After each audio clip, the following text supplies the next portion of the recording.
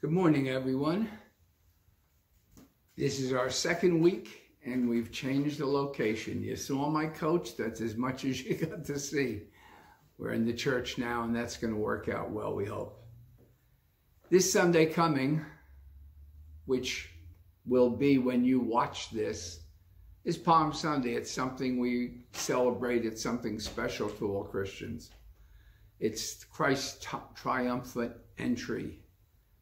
So we're going to turn to, if you have your Bibles out, to Matthew 21, 1 through 11. Jesus comes to Jerusalem as the king.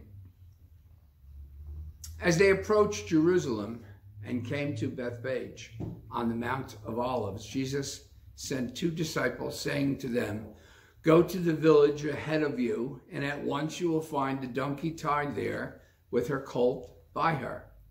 Untie them and bring them to me. If anyone says anything to you, say that the Lord needs them, and he will send them right away." This took place to fulfill what was spoken through the prophet. "Say to the daughter Zion, see, your king comes to you, gentle and riding on a donkey, and on a colt, the foal of a donkey." The disciples went and did as Jesus had instructed them.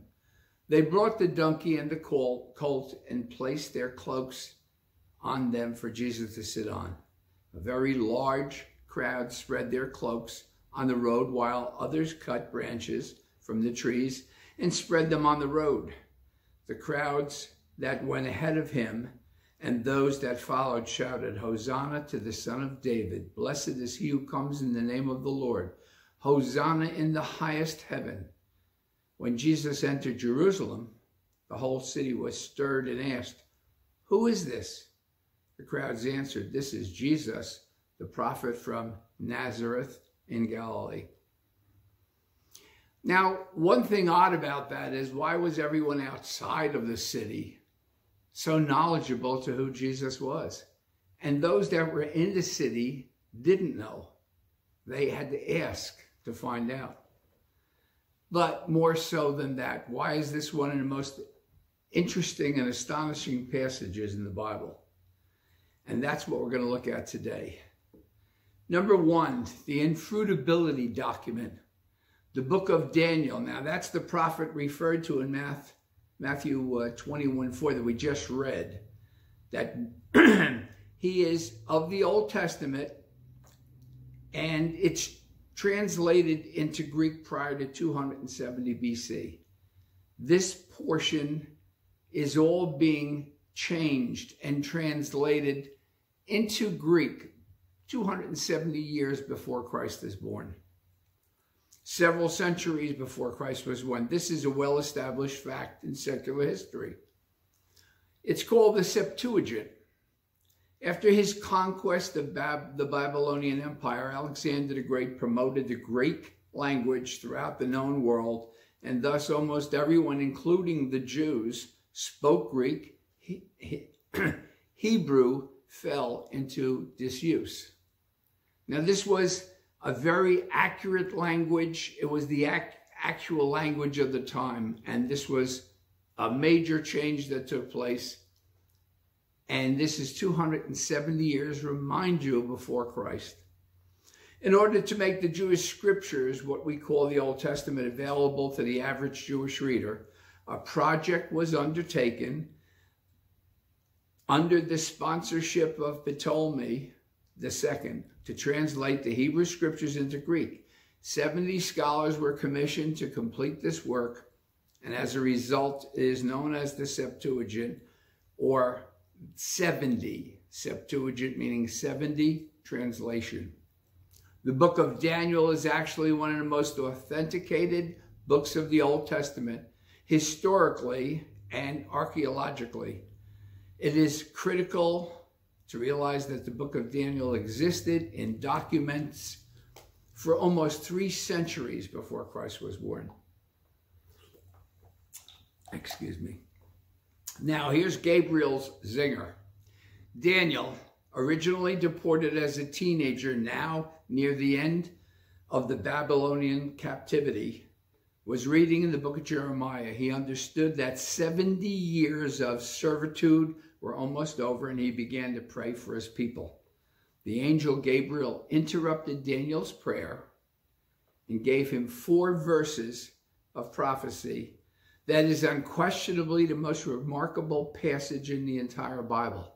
Daniel 9:24 through 27.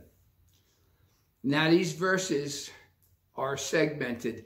Verse 9:24, the scope of the entire prophecy. Verse 9:25, the 69 weeks. 9:26, an interval between the 69th and 70th week. And 9:27, the 70th week. So let's look at the scope. In 9:24 it says, 70 weeks are determined upon thy people and upon thy holy city, to finish the transgression and make an end of sins, and to make reconciliation for iniquity, and to bring in everlasting righteousness, and to seal up the vision and prophecy, and to anoint the most holy place.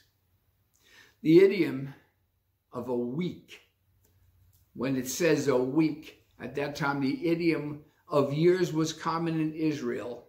It was well known as the Sabbath of the land. It was worked. The land was worked for 6 years, and on the 7th year it was left to rest, so it would rebuild its nutrients.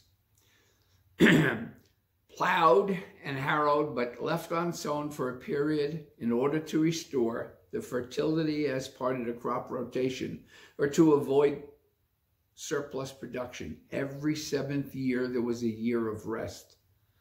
It was also the failure to obey these laws that led God sending them into captivity under the Babylonians. The Jews had been told what to do and how to do it, yet at some point their greediness overtook them, and year after year, 7 after 7, they worked the crops. So the Lord allowed the Babylonians to take them. Note that the focus of this passage is upon thy people and upon thy holy city. That's the words right out of the verse. Upon Israel in Jerusalem. This is not directed to the church. It's directed to the city itself. The scope of this prophecy includes a broad list of things clearly that have yet not been accomplished. Now, the first 29 weeks, a very specific prediction occurs in verse 25. 25 says, know therefore and understand that from the going forth of the commandment to restore and to build Jerusalem unto the Messiah the Prince shall be 7 weeks and 62 weeks. The street shall be built again, and the wall, even in troublesome times. This indicates a mathematical prophecy. The Babylonian calendars and the Jewish calendars used a 360-year day, not 365. 69 weeks of 360-day years totals 173,880 days. So we're talking about that span of time. In effect, Gabriel told Daniel that the interval between the commandment to rebuild Jerusalem until the presentation of Messiah the King would be 173,880 days, exactly. The Messiah the Prince, in the King James translation, is actually Mashiach Nagid, the Messiah the King. Nagid is first used of Saul the king. Now here's the bullseye. The commandment to restore and build Jerusalem was given by King Xerxes, March 14th, 445 BC. The emphasis in the verse on the street and the wall. The street shall be built again, and the wall, even in troublesome times, that's the verse, was to avoid confusion with the earlier mandates confirmed to rebuilding the temple. When did the Messiah present himself as king? During the ministry of Jesus Christ, there are several occasions in which people attempted to promote him as king, but he carefully avoided them. "Mine is not the hour, it has not come," was his statement in return. Now, the triumphal entry, what we're celebrating today as Palm Sunday. One day, Jesus meticulously arranges it. On this particular day, he rode into the city, riding on a donkey, deliberately fulfilling the prophecy by Zechariah that the Messiah would present himself as king in just that way. "Rejoice greatly, O daughter of Zion. Shout, O daughter of Jerusalem. Behold, the king cometh unto thee. He is just and having salvation, lowly and riding upon an ass, and upon a colt, the foal of an ass." Zechariah 9:9. Whenever we might easily miss the significance of what's going on here, the Pharisees come to our rescue. They felt that the overzealous crowd was blaspheming, proclaiming that Jesus was the Messiah King. However, Jesus endorsed it. They feared greatly that Jesus was bringing in something new, something that would take their jobs from them. Remember, they controlled the Jews. What they said went. They would lose their position and lose their religion, they felt, if this person was to be followed. And he endorsed the fact that what was said by Daniel in the prophecy, by Zechariah, all would be true. "I tell you that if these should hold their peace, the stones would immediately cry out." That's from Luke 19:40.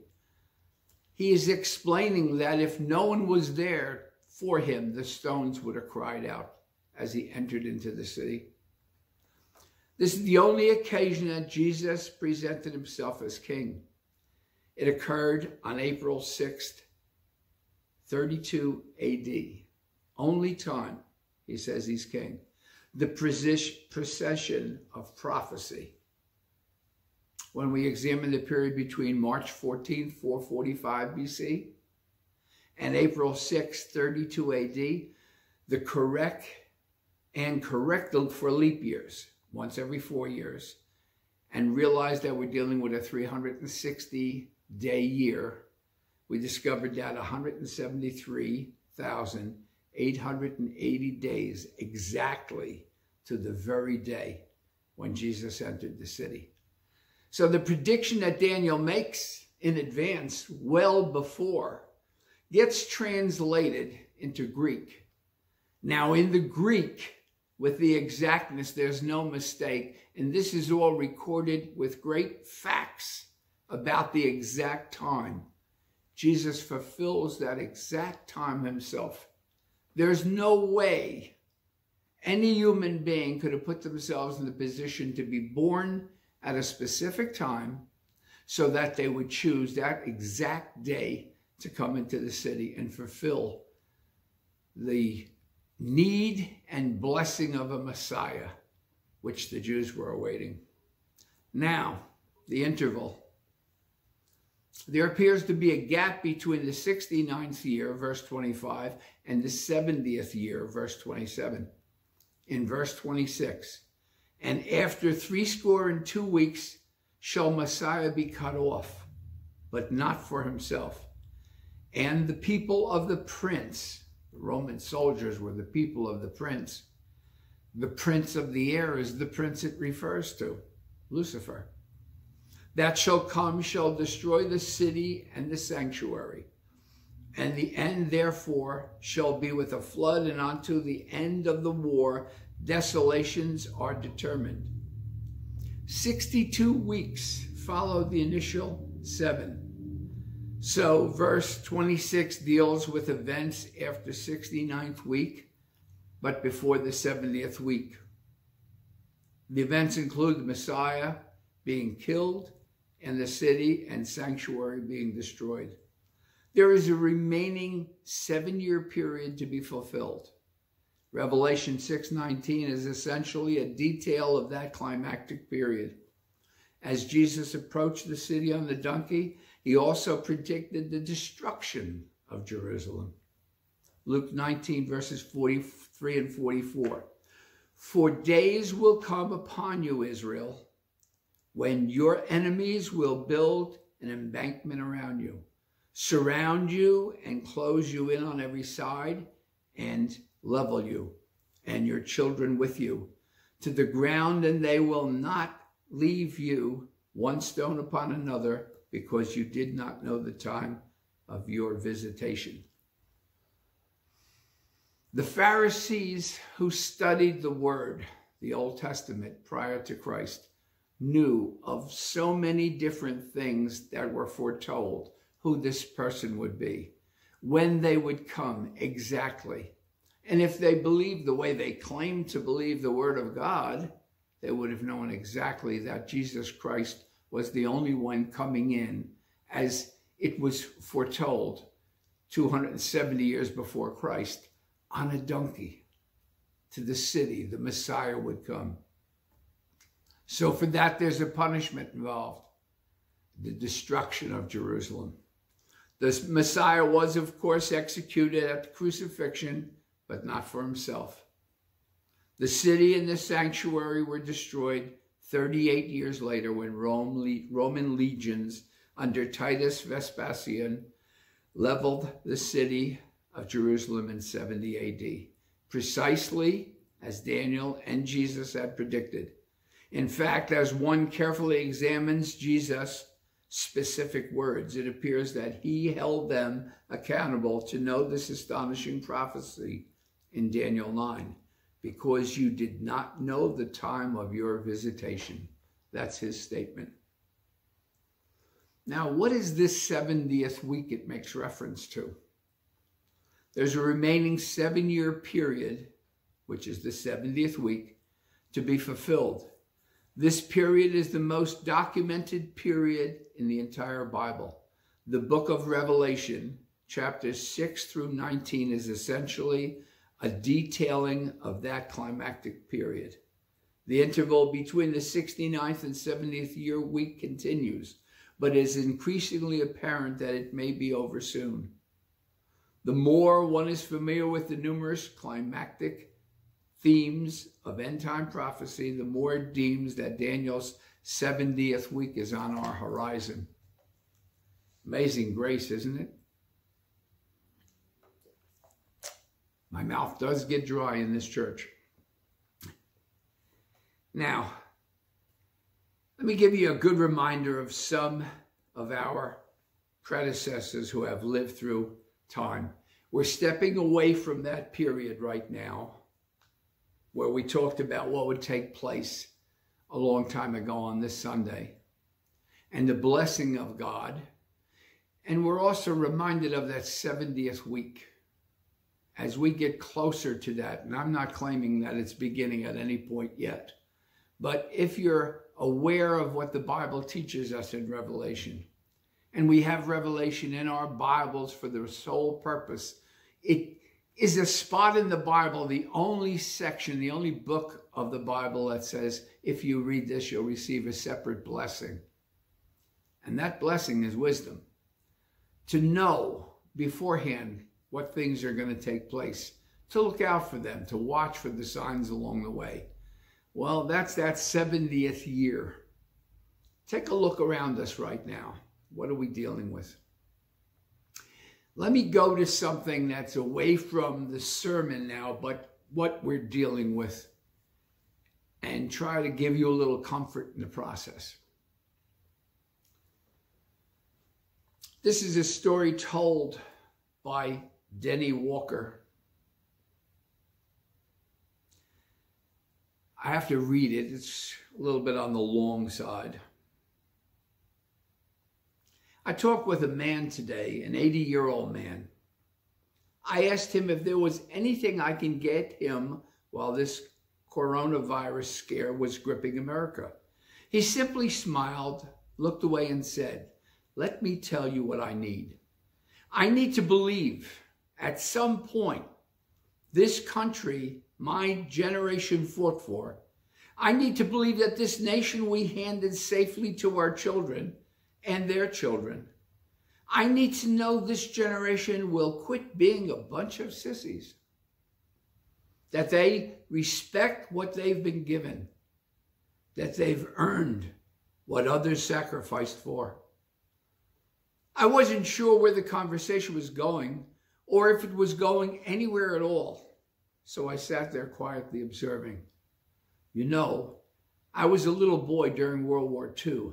Those were scary days. We didn't know if we were going to be speaking English, German, or Japanese at the end of the war. There was no certainty, no guarantees like Americans enjoy today. And no home went without sacrifice or loss. Every house, up and down every street had someone in harm's way. Maybe their daddy was a soldier. Maybe their son was a soldier. Maybe it was an uncle. Sometimes it was the whole damn family. Fathers, sons, uncles. Having someone you love sent off to war, well, it wasn't less frightening than it is today. It was so scary, scary as hell. If anything, it was more frightening. We didn't have battlefront news. We didn't have email or cell phones. You sent them away and you hoped and you prayed. You may not hear from them for months or if ever. Sometimes a mother was getting her son's letter the same day Dad was confronting her over her child's death. And we sacrificed. You couldn't buy things. Everything was rationed. You were only allowed so much milk per month, only so much bread, toilet paper. Everything was restricted for the war effort. And what you weren't using, you didn't need, things you threw away, they were saved and sorted for the war effort. My generation was the original recycling movement in America. And we had viruses back then, serious viruses, things like polio, measles, and such. It was nothing to walk to school and pass a house or two that was quarantined. We didn't shut down our schools. We didn't shut down our cities. We carried on without masks, without hand sanitizers. And do you know what? We persevered. We overcame. We didn't attack our president. We came together. We rallied around the flag for the war. Thick or thin, we were in it to win. And we would lose more boys in a half hour of combat than we lose in entire wars today. He slowly looked away again. Maybe I saw a small tear coming from the corner of his eye. Then he continued. Today, kids don't know sacrifice. They think sacrifice is not having coverage on the phone while they freely drive across the country. Today's kids are selfish and spoiled. In my generation, we looked out for our elders. We helped out with single moms whose husbands were either at war or dead from war. Today's kids rush to the store buying everything they can, no concern for anyone but themselves. It's shameful the way Americans behave these days. None of them deserve the sacrifices their granddads made. So no, I don't need anything. I appreciate your offer. But I know I've been through worse things than this virus. But maybe I should be asking you, what can I do to help you? Do you have enough pop to get through this week? Enough steak? Will you be able to survive with 113 channels on your TV? I smile, fighting back a tear of my own, now humbled by a man in his 80s. All I could do was thank him for the history lesson, leave my number for emergency, and leave with my ego firmly tucked in my rear. I talked to a man today, a real man, an American man from an era long gone and forgotten. We will never understand the sacrifices. We will never fully earn their sacrifices. But we should work hard, much harder, to learn about them, learn from them, and give respect to them. Again, Denny Walker wrote this. Now, there's a lot of people that'll hear something like this and say, that's way out of line, it's uncalled for. And some of the things I'd almost agree with you for. But I remember my aunt living with us for a long time and telling us old stories, down neck stories. And life was tougher. She told us one story, and I talked with Chris this week about it. It was cute remembering. When she and my mother, her sister, obviously, would come home from school, they'd go past the railroad tracks in the ironbound section and pick up coal and bring it home. It was coal that fell off the sides of the coal-carrying trains. No one said you couldn't take it. It was looked upon as just to stay there as waste. It helped heat the house. And sometimes they would take some of that coal and my grandfather would light it for them, surrounded by bricks to hold it in place like a mini oven. And while it heated, he would put on top of it a big potato wrapped in aluminum, and it would cook it. And in the cold, they would sit there waiting for it to be done. And when it was, they would take it out of the aluminum and carefully wrap it with paper so they could hold it, split it in half and eat it. They were having a ball. My aunt said that was such a great thing to be able to do. She enjoyed it so much. It's a fond memory. Now, for most of us to hear that story, it's like, I don't think I'd be doing that. If it was cold, I'd be in the house. But that's how these people grew up. They didn't have bathrooms in the house. They had outhouses. They didn't have electric. Many of them had candles to light the house.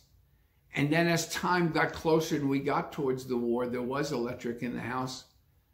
But a TV was only on a few hours a day. Live news was a 15-minute show. So for these people that remember how tough it was, but they grew up during it and loved it, it was life. You turn around and look at people today and say, yeah, they complain about just about everything.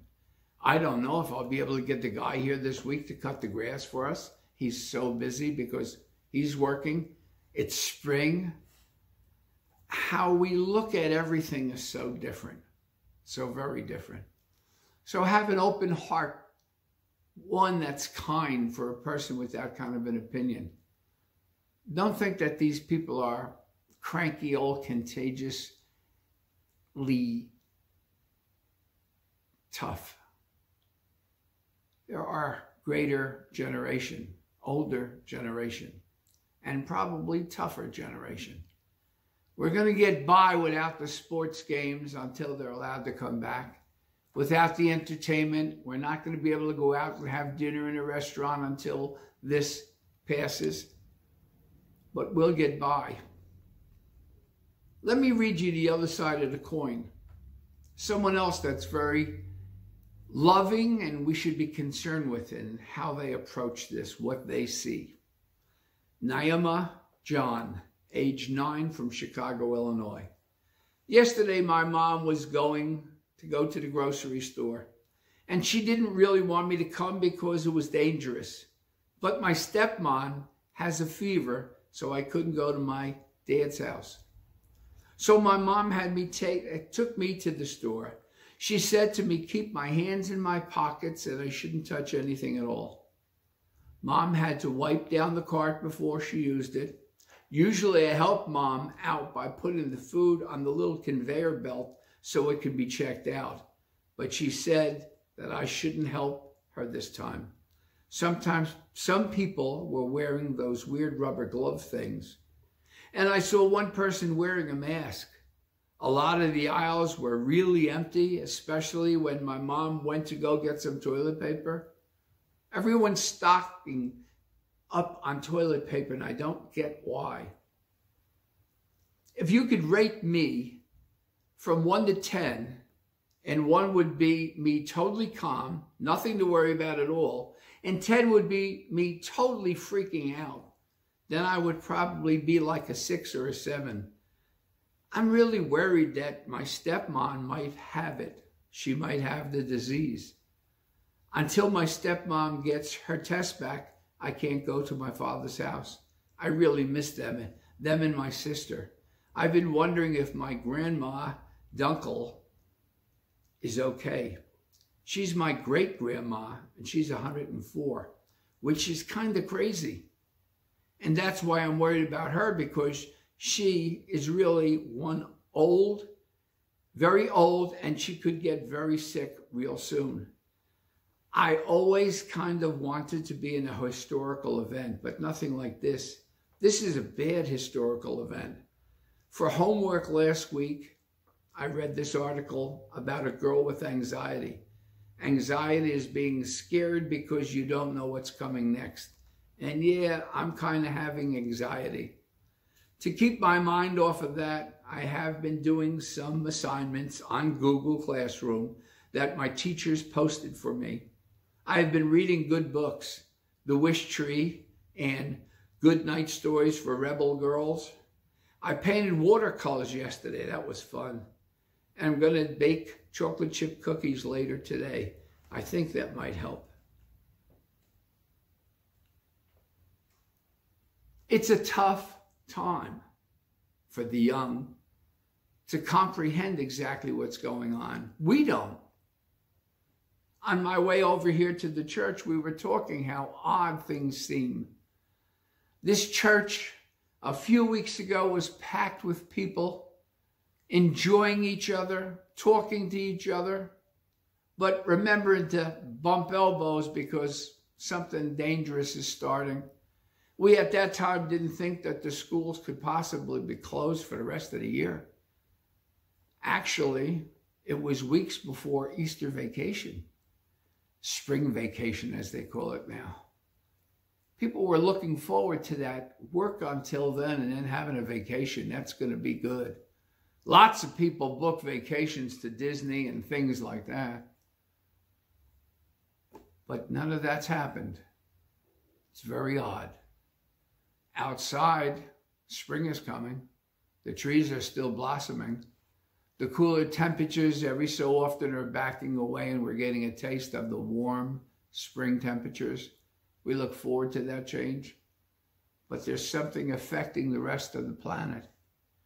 All the people, not just here in this country, but people all over are feeling something abnormal, greatly abnormal. We need to put our faith in God. We need to lean on our faith in God. He's there for us. Let me read you a poem that I've heard quite a few times Ravi Zacharias say, but it's so apropos. It's by Annie Johnson. The words and the truths for us are as beautiful. He giveth more grace when the burdens grow greater. He sendeth more strength when the labors increase. He added affliction, he addeth his mercy. To multiplied trials, he multiplied peace. When we have exhausted our store of endurance, when our strength has failed, ere the day is half done, when we reach to the end of our hoarded resources, our Father's full giving has only begun. His love has no limit. His grace has no measure. His power no boundary known unto man. For out of his infinite riches in Jesus, he giveth and giveth and giveth again.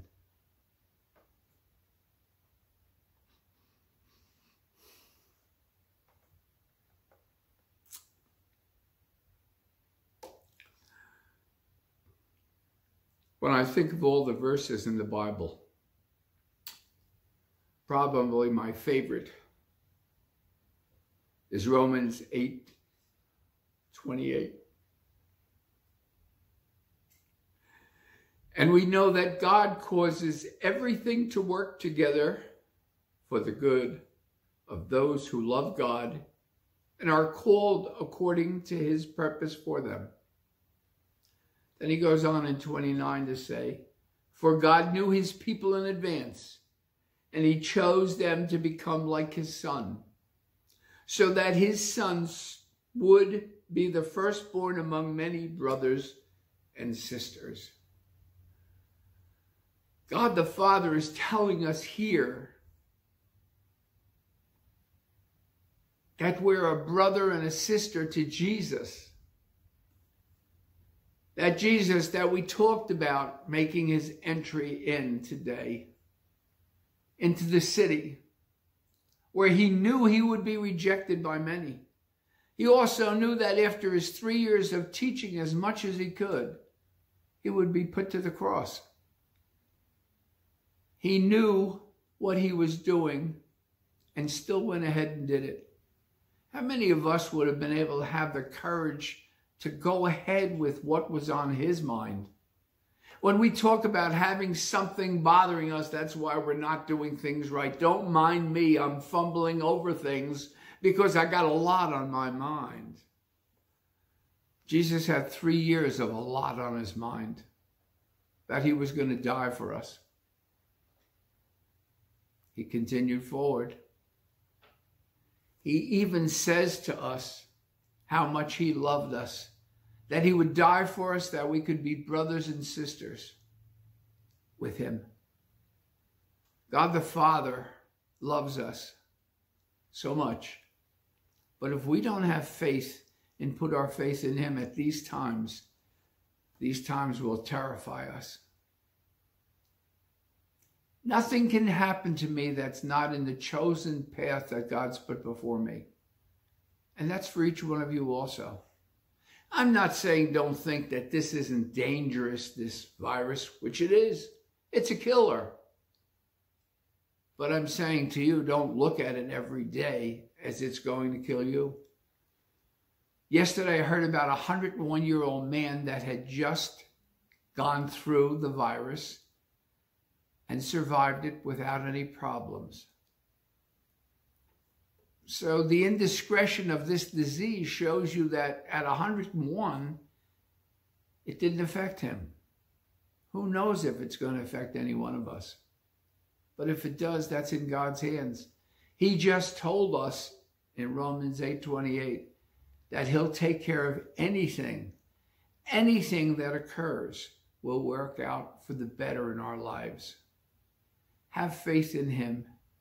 Enjoy this Easter season. Try to look very much on the bright side. I'm not saying you have to walk around with a silly smile on your face, although that would be nice. Enjoy life each and every day. Live life as if you only have 30 days left, and you'll appreciate so much more. At this time, let's close in prayer. Lord, we thank you for your word and the blessing that it is in our lives. Help us to take it to heart, to be satisfied with each and every bit of your word, that your word is what strengthens us and shows us our future. And we ask you, Lord, to bless us during this time when we need your help so much, and help the body of Christ throughout the world, especially those that are trying so hard to help others and to bring others to you. We ask this in your Son's holy and precious name, the name of Jesus Christ, our Lord and our Savior. Our Father, who art in heaven, hallowed be thy name. Thy kingdom come, thy will be done on earth as it is in heaven. Give us this day our daily bread, and forgive us our trespasses, as we forgive those who trespass against us. And lead us not into temptation, but deliver us from evil. For thine is the kingdom and the power and the glory forever and ever.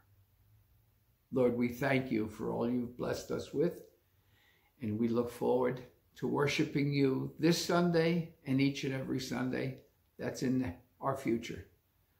Keep those in mind right now in the church that need a blessing, need special help. Keep John and Sharon in mind. John's going through tough times now. He knows that he needs to get some work done, but that's being placed on hold, as most things, most surgeries are placed on hold. And we continue to pray for the whole body of the church. In Jesus' name, amen.